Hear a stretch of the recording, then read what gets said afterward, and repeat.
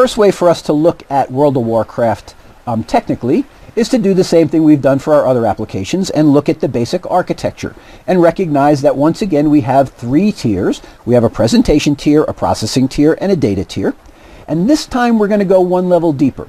So I've introduced you to that concept before. We've talked about it in other applications. Now let's get into it in a little bit more detail and talk more specifically about what's going to happen at each of these layers.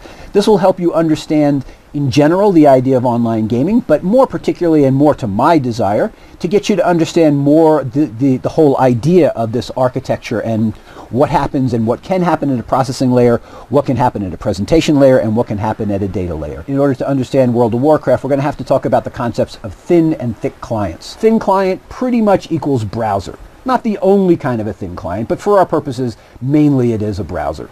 Thin client browser. World of Warcraft is very different. World of Warcraft uses a thick client, a fat client.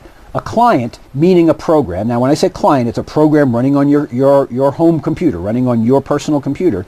It's a thick client, meaning a lot happens. It's a really big program. It's a sophisticated program. It's 10 gigabytes of stuff that downloads onto your hard drive before you can even begin to play. Now why is that? We'll talk about it in a moment. But I want you to first get this contrast between the thin client, that's a browser, where most everything is happening on the server and you're just getting sort of a view into the server. It's kind of a dumb program, doesn't do much by itself, and the thick client that does a lot by itself. So the presentation layer of World of Warcraft is in this thick client. The thick client, the program that you download from Blizzard, that's the guys who make Warcraft, that you download from Blizzard and run on your home computer, is doing a lot of processing and is completely responsible for rendering, for showing your user experience. Your user experience of World of Warcraft is given through this fat client. And that fat client is the same as the presentation layer. Okay, lots of terminology going round and around here, and I want you to kind of sort it out.